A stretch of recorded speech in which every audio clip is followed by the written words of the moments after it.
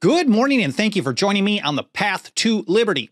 This is the Fast Friday edition of the show for November 20th, 2020.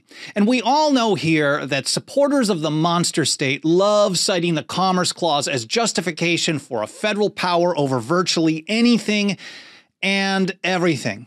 But over the summer, I did an episode covering 4 main Supreme Court opinions that expanded the power of commerce, the power over commerce from its original legal constitutional meaning, and gave support for that monster state of today. And on this episode, I want to go back in time a little bit to Chief Justice John Marshall's 1824 opinion in the case of Gibbons versus Ogden. On the one hand, some of the stuff in his opinion is pretty awful, but on the other hand, we got to be honest, he was really taken out of context to support the power of the largest government in the history of the world today. But first of all, before getting to that, my name is Michael Bolden. We broadcast live every Monday, Wednesday, and Friday at 9:30 a.m. Pacific time from here in my home office and studio in downtown Los Angeles for the 10th Amendment Center. Our show homepage has everything you need to follow this program, all the episodes, all the archives. On individual episodes like today's, I've got a bunch of links and references for you to be able to click through and read and learn more on your own time. I also have all the platforms are on both video and audio, and I want to thank everyone who's been leaving us reviews on Apple Podcasts and other podcast platforms. That helps us out a great deal.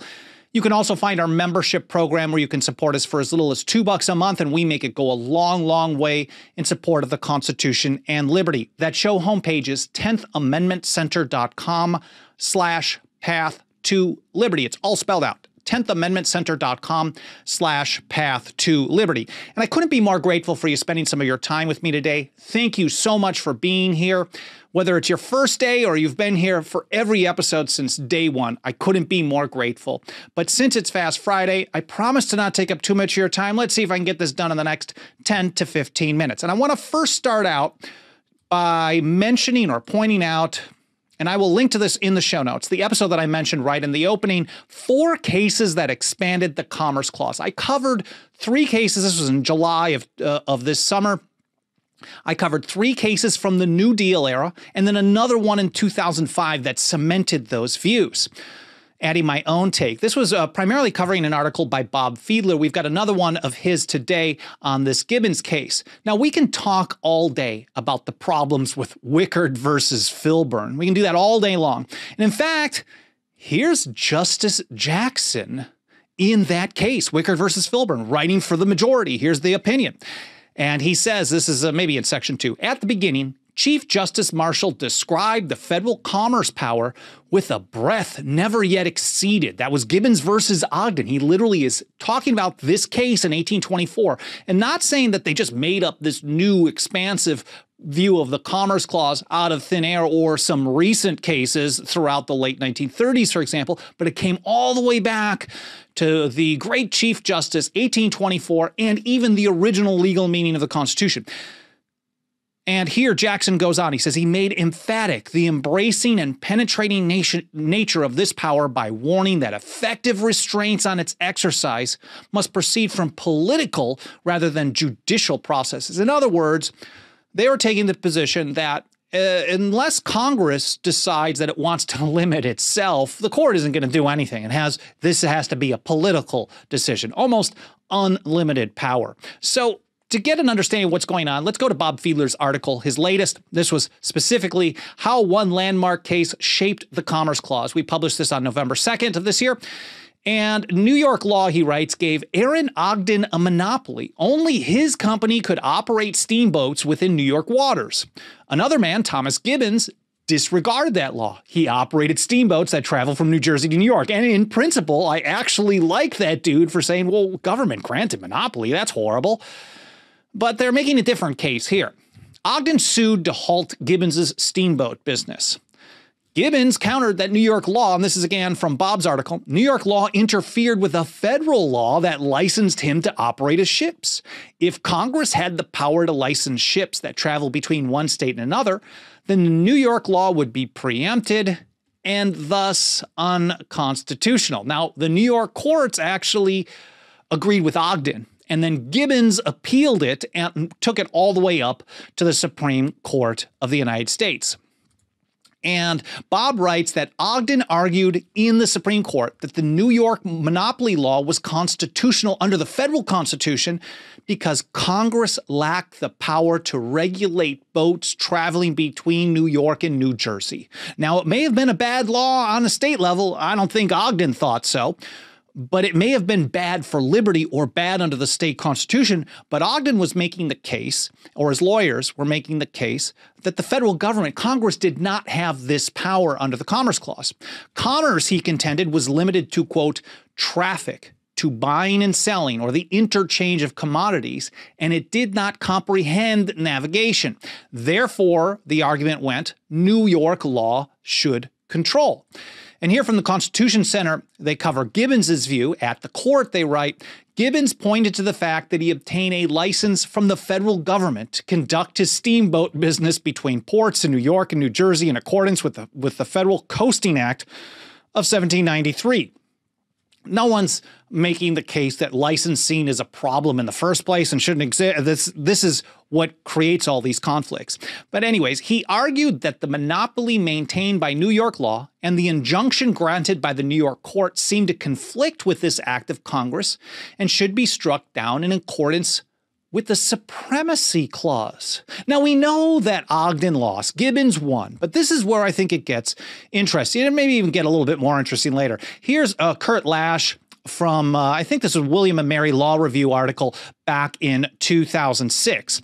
And he writes, in striking down the state monopoly, Chief Justice Marshall declined to address either the 9th or the 10th Amendment. Now, that's interesting because Thomas A. Emmett, who is Ogden's prime lawyer, this was a main line of argument for the case, and it was just totally ignored. Now, they could have actually rejected it or explained it, but they just acted as if it didn't even exist. They were using St. George Tucker's view, a strict construction of federal power under the 9th and 10th Amendment. Now, Marshall, Lash writes, also rejected the argument that Congress lacked the power to grant Gibbons a coasting license. So there was some thought about, like, do they even have the authority to give a license? And went on to rule that the state monopoly was in direct conflict with the federal license and therefore invalid under the Supremacy Clause. That's it. That's what they were talking about. Marshall, Lash writes, announced that Congress's power to regulate commerce, and this is where it gets really juicy, is, quote, complete in itself, may be exercised to its utmost extent and acknowledges no limitations other than those prescribed in the Constitution. Now, but as Randy Barnett pointed out, and this was his great law review article, The Original Meaning of the Commerce Clause back in 2001. This was in the section Judicial Interpretations of Commerce from 1824 to 1935. You should read this whole thing. It's so good. But Barnett puts it this way, 35 years after ratification in the 1824 case of Gibbons versus Ogden, John Marshall was called upon to decide whether navigation was included in the power of Congress to regulate commerce among the states. That was really all the case was about. What did the word commerce or among or commerce regulation of commerce among the several states include navigation? Now, I'm not going to get into the details of the original legal meaning of commerce in the Commerce Clause. You can read Barnett on that, Nadelson, and many others who've written a lot of great stuff. But Barnett, actually, before getting to this point, he gave a lot of background, and he put it this way. He said he held that it was. And from the perspective of original intent, this holding is unremarkable. The above sources, which are cited in his law review paper, and others unmentioned, make clear the intention to subject shipping and navigation to the regulation of Congress. So that was, most people who look at the original legal meaning of the Commerce Clause also said that it included navigation. So on that point, he's saying, Barnett is saying, oh, okay, he's correct, but he's not alone. Here's Nadelson, who did a lot of work with Barnett on researching those original legal, the word commerce, how it was used in thousands and thousands of applications during the ratification era. And Nadelson puts it this way, the primary holding of Gibbons was that navigation was within the prevailing legal definition of commerce for constitutional purposes, a decision that under the original understanding of the Constitution was clearly correct. So Nadelson's also saying, look, okay, just for that narrow thing, it's totally right. Now he points out, though, that some of the court's dicta, this is the extra language. I've talked about this in previous episodes about the Supreme Court, but not in detail. But a lot of times in these opinions, they're going to have all kinds of political views, just other statements. Dicta added that in some circumstances, commerce, including navigation within state boundaries, might be so tied up with interstate commerce that Congress could regulate it as well. Now, dicta, this is from the University of North Carolina, one of their law pages here. But they put it this way: statements in an opinion, that's a court opinion, that fall outside of what was necessary to decide the issue at hand are deemed dicta, and they are not considered binding precedent in future cases. But we've often seen federal courts heavily, probably more as much on the state level as well, but I'm more aware of what's happening in the federal courts. They'll look at dicta, and when it gives them a foot in the door, they'll cite that as the precedent that they need to expand power in a future case. So that's what Marshall's view on potentially maybe having some also type of regulatory power in the states. He wasn't doing anything specific for that specific case. He was just adding a political opinion. Maybe he knew what he was doing, setting the foundation for the future. Nadelson, again, he says, Gibbons versus Ogden is often appealed to, as Justice Jackson did, that was in Wickard versus Filburn, for a very broad reading of the commerce component of the necessary and proper clause. Under this reading, the necessary and proper clause allows Congress to regulate any economic activity substantially affecting interstate commerce, not just the commercial activity itself, not just the trade and the associated transportation or navigation to conduct that trade, but anything that has substantial effect on that commerce, including agriculture, mining, manufacture, healthcare, insurance, medical marijuana, and Nadelson writes, in fact, the entire economy. However, and this is very interesting to me, Gibbons did not even mention the necessary and proper clause. I'm going to have to take his word for it. I mean, I guess I could do a Command F and take a look, but I didn't see it either. It didn't even mention necessary and proper, but it's used in a necessary and proper fashion. And back to Bob Fiedler's article, he says, Marshall adopted a broader interpretation of the meaning of the word commerce. He concluded that commerce, quote, undoubtedly is traffic, but it is something more. It is intercourse. It describes the commercial intercourse between nations and parts of nations in all its branches, and is regulated by prescribing rules for that intercourse. Bob goes on, he says, next, Marshall explained that the word among in the Commerce Clause is defined as intermingled with. And you'll see how these types of, and he gives a great analogy of how these definitions can just be used to expand things. Marshall wrote that comprehensive as the word among is, it may very properly be restricted to that commerce which concerns more states than one. The word concerns is another broadening term, he says. But this is how they do it. When the words, and this is again to Fiedler's article, and I love this paragraph, good job on this. When the words of the Commerce Clause in the Constitution are replaced by synonyms used by Marshall, commerce with intercourse, among with intermingled with, the power seems to be broader than we originally were given, or so later courts would rule. And that's how they get it done. And back to Constitution Center, check this out. In a separate concurring opinion, Justice Johnson advocated for a more expansive, an even more expansive reading of the Commerce Clause.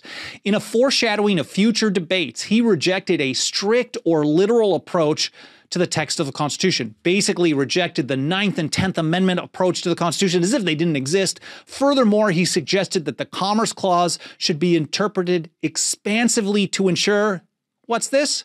The advancement of society. That's his view of it, and I'm certain some people have used that since then. And here's how Nadelson summed it up. I've only got a screenshot or a PDF of this article that he wrote in 2011. He points out that Marshall did not say that Congress could govern other aspects of the economy. He's specifically talking about the navigation in the case there. Now, he said maybe it'll come up some other areas in his dicta, but in his opinion, he did not say that Congress could govern other aspects of the economy. And Nadelson says, on the contrary, he listed various regulations reserved exclusively for the states, including, quote, health laws of every description. So people will cite this case to claim that the federal government has power over health laws, even though in the case itself, he's saying, no, the federal government does not have this power. This is reserved to the states. And Nadelson's summary here is the best. He says, those who use the Gibbons decision to argue that Congress may supervise the entire American economy are twisting some of Marshall's words and omitting others. And of course, that makes me think of the great John Dickinson, the penman of the Revolution. In Letters from a Farmer in Pennsylvania in 1767 and 1768, he put it this way: all artful rulers who strive to extend their power beyond its just limits endeavor to give to their attempts as much semblance of legality as possible. And one more before heading out. Here's John Williams in the New York Ratifying Convention. He said, ingenious men I'll try it again. Ingenious men may assign ingenious reasons for opposite constructions of the same clause. Well, I hope you guys enjoyed this episode. I hope it was interesting. And more important than anything, I hope you learned something. I can't thank you enough for being here. If you want to help us out, you can do a few free and easy things to help us spread the word. All the platforms, the mainstream ones, the algorithms are pretty easily triggered, so let's trigger them. Leave a review on Apple Podcasts or Podbean or any other podcast platform, YouTube, Facebook, and elsewhere. Smash the like button, leave a comment, share links. That helps a great deal. Subscribe and get notifications. The more you do that, the more the platforms will show the program to more people. And of course, if you want to put your financial faith behind our work, do not feel obligated, but please consider it. I will be very grateful for that. 10thamendmentcenter.com/members is where you go, and it starts out as little as $2 a month. I hope you enjoyed the show. I hope you have a great weekend, and I'll see you next week here on the Path to Liberty.